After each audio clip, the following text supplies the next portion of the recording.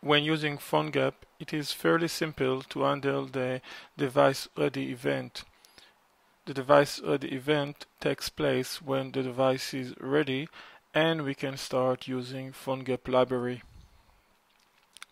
Just invoke the add event listener method on the document object and pass over the string device ready and the function you want to be invoked when the device is ready for use.